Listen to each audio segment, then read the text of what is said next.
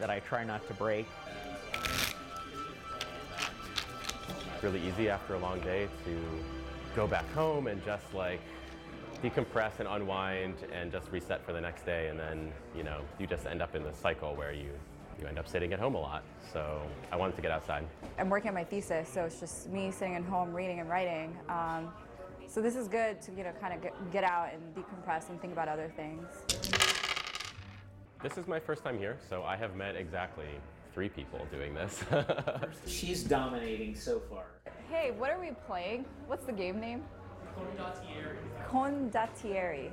It's about conquering Italy. I am Hermione. I'd let the other people do the fighting, and I'd try to do some support. It's fun. You could go see a movie, but then like you don't get to talk. I would like to pass. She's passing. Yeah. I'm going to pass as well. Board games are awesome, and everybody should try it. And if you are new to the hobby, don't let it scare you, because if you find some people to play with, they're always happy to teach you. Discard these 3 and draw 3 more cards.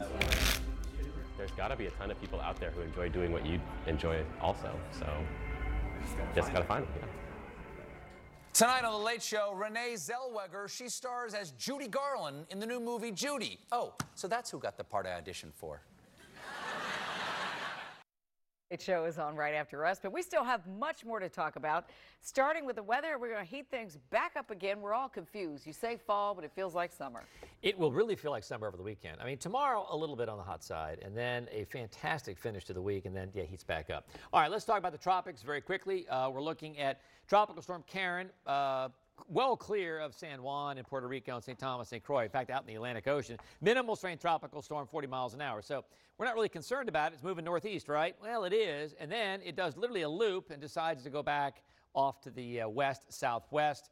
And the good news is this is just in the last 10 minutes. So now the Hurricane Center says it's just going to be an extratropical low pressure by the time we get to Sunday at 9 o'clock with winds of 30 miles an hour. But still, it's got that westerly tendency toward the Bahamas. We'll keep a close eye on that. We'll be following Karen for the next probably 7 days almost. Here are this what we call the spaghetti plot, and that is showing the lines, and they go westward, and they're all in pretty much agreement. This is going to make a loop. Not that unusual for a tropical system. Okay, well, we talk about the bus stop forecast. Fantastic tomorrow. There's a slight chance of a couple of showers, especially as the kids head home. 62 to start is pretty nice. Up to 82 by lunchtime and then 88 by evening. Again, right now we've not issued a yellow weather alert. They're just going to be few and far between. We're not talking storms and nothing heavy at all. However, if it were to rain tomorrow, remember, it hasn't rained in a long time. My mom would always say the roads will be slippery. Remember that. Okay, let's talk about rainfall. So we went from feast to famine here. You know, July we had 6.5 inches. We had less than 2 inches last month. We've only had 11 hundredths this month and only 13 hundredths in the last 30 days. Again, not a drought. Water table's fine. Your lawn, not so much. Here's how we stand. 2005, 11 hundredths for the entire month of September. That's number 1 in terms of driest on record, and we stand 11 hundredths right now. I think we're going to add a little bit to that, but we'll probably end up in the top 5 of driest Septembers, and maybe even top 5 or 10 of warmest Septembers too. That doesn't happen too often.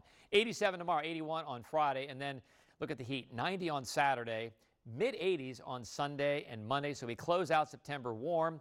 Oh yeah, and also dry. So in the meantime, a couple showers tomorrow, then a gorgeous Friday, hot Saturday with some showers and storms, atmosphere a little more unstable on Saturday, and very warm Sunday, mainly dry. You want to make plans one of those 2 days. Sunday's probably the better of the two to be outside. 6 o'clock tomorrow morning, some clouds, but we're dry, 50s and 60s. By 8:30, we're in the 60s, and then by lunchtime, 85 already in D.C., 84 in Bowie, and then showers along I-81, and these showers work their way across during the day as a weak cold front moves through. Again, we'll monitor that for a yellow weather alert. In the meantime, Friday looks fantastic. 81, gorgeous, low humidity. Then we pop back up to 90 on Saturday. We'll monitor that for a yellow weather alert as well. Sunday, we're dry and just, mid-80s. Monday, we close out the month warm and dry. And check this out. We go into October, 90 on Tuesday the 1st and 93 on Wednesday. Darren will be back with sports right after this. My father's flag. It needs to do more than just lay in that room in there. It's just laying around. It's not doing anybody any good. I want to fly it.